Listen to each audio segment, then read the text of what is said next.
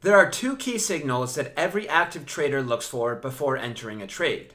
The first is liquidity, which is basically the ease with which you can enter and exit positions. This is usually represented by a stock's volume. The second is volatility, which basically means the range a stock trades in relative to its normal range. For example, a stock that's stuck in a 1% trading range doesn't present too many trading opportunities, whereas a stock that has 10, 20, or 30% of range is definitely an interesting one to keep an eye on. Today, we're going to discuss 4 different ways you can find great momentum opportunities every single day using the Scanz platform. We'll start with the easiest one, which is the Easy Scanner. Click on the Easy Scanner to load up the Easy Scanner window. The Easy Scanner provides you with a bird's eye view of the entire stock market.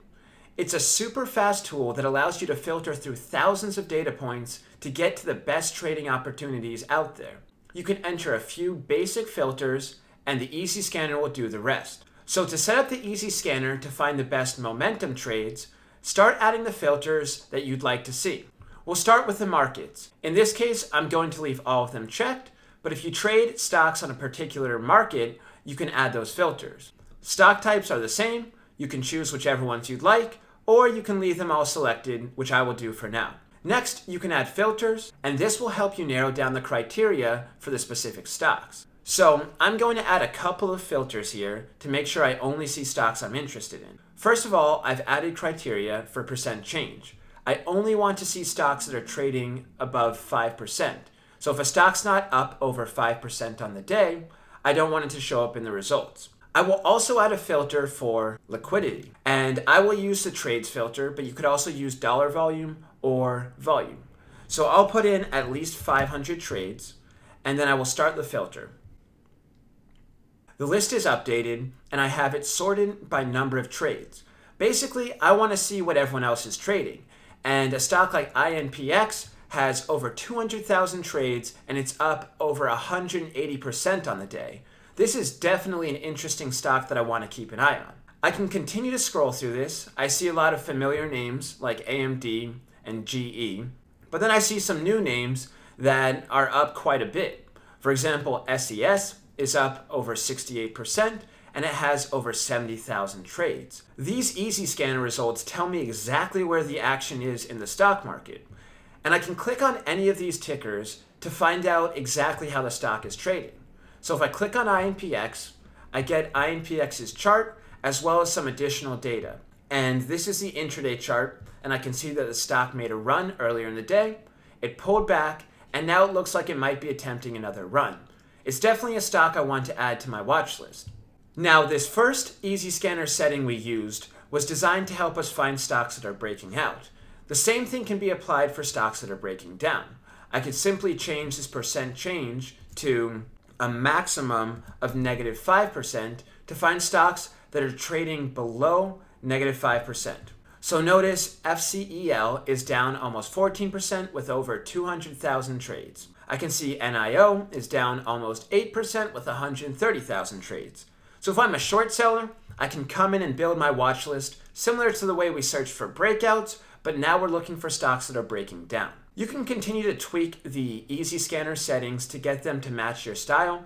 For example, I could add filters for pricing if I only trade stocks in a certain price range, and I can add filters for market cap and if I was only trading stocks in a certain market cap range, such as small caps or micro caps. Next, let's navigate over to the Pro Scanner. The Pro Scanner is a more customizable version of the Easy Scanner, and the possibilities are really endless. This is one of the most advanced scanning tools on the market, but it's still incredibly easy to use. You just need to enter a few rules, and the scanner will show results that match those criteria. To get started, let's add a rule for volume. So we'll look for stocks that have daily trades of more than 1,000. You can adjust this based on your trading style. For example, large cap traders may want to increase this to over 20, 30, 40,000, whereas penny stock traders may have to limit this to 2, 3, or 400. From there, we can add a rule to find stocks that are highly volatile. So we can say price data, percent change, is greater than or equal to 20. From there, we can continue to add as many different rules as we'd like to match our trading style. So if you are interested in stocks that are profitable, you could add filters for revenue. If technical overlays and indicators play a role in your trading, you could add those as well. And then you can also do relative comparisons. For example, you could say today's volume is greater than or equal to the analytic of the average 20-day volume by, let's say, 5% or more. Now that we have some filters, we can run the scan, and you'll get real-time results for stocks that meet these criteria. And we're seeing some similar names from our easy scanner, but we're also seeing some new ones, and we can go through this list, look at all of the different charts, and choose which ones we'd like to add to our watch list. I see a ton of great opportunities here with a bunch of highly liquid stocks that are experiencing exceptional volatility. We have runners at 20%, 30%, 60%, and these are all stocks that I want to look into further. The next way you can find momentum stocks to trade is by using the Breakouts window. Click Breakouts to load the Breakouts window, and you'll see a streaming window of real-time trade alerts. These alerts come through on autopilot and can alert you to intraday price action that may interest you. So we'll start by selecting our markets. I'm happy to keep them all selected. I'll keep all the stock types selected, and I'll start adding my filters. So first of all, I'm going to add that similar filter I had before, 5%, because I want stocks that are volatile.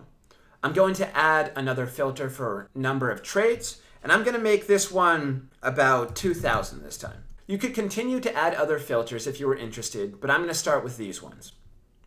So now the results will match those filters we just set, and I can choose which type of alerts I'd like to see.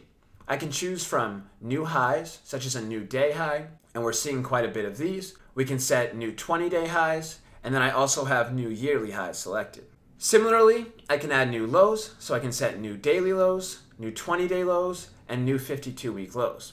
I can also add price breakouts, which will show you when a stock breaks out above its moving average. So if I have 20 days selected, you will get an alert when a stock breaks above its 20-day simple moving average. I'm going to add one for the 60-day average as well, and then I'll add one for the 10.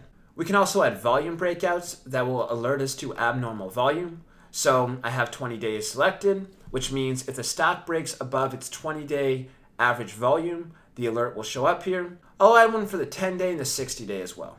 So now the alerts are coming through in real time, the newest ones at the top, and I can start to analyze those opportunities intraday. Every time a stock hits the scanner, I might want to take a look at that and see if there's an opportunity. You can also continue to tweak these settings to make them match your trading style.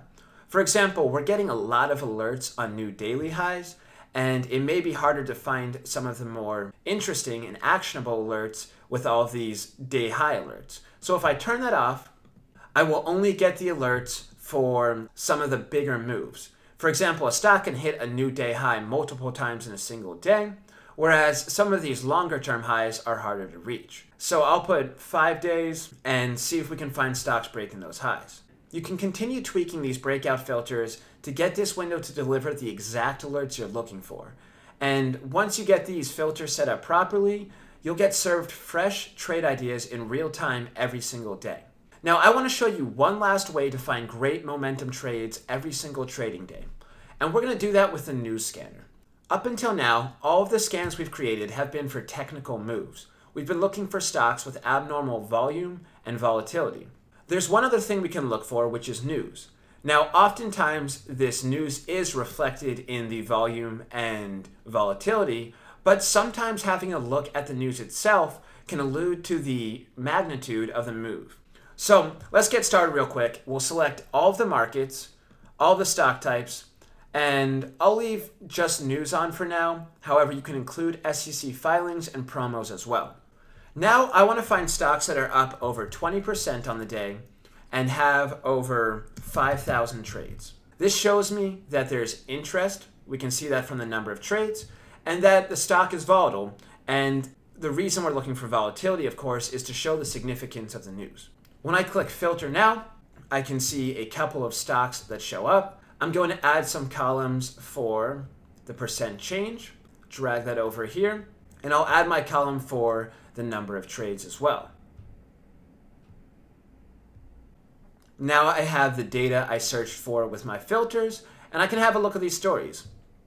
So if I sort by number of trades, I can see this article right here. And if I show this little window right here, I can see the actual article and see this company announced a licensing agreement. And I can read through this and see how significant it is. The stock's up 86%, so the market obviously found it to be of some significance. Now, after reading this news story, I can decide if this move was justified or if this may be a good short candidate in the coming days. And I can continue to look through the story, see if maybe this might be a multi-day runner, or maybe the deal is overhyped and the stock's going to come back down.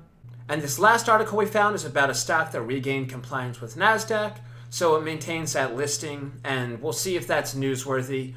Once again, for all of these different ways you can find momentum stocks, it starts with discovery, and the next step, of course, is loading up the charts, looking at the opportunities, and seeing what's actually there.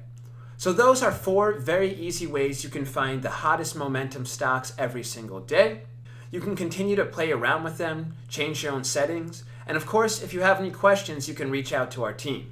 Thank you, and stay tuned for more videos.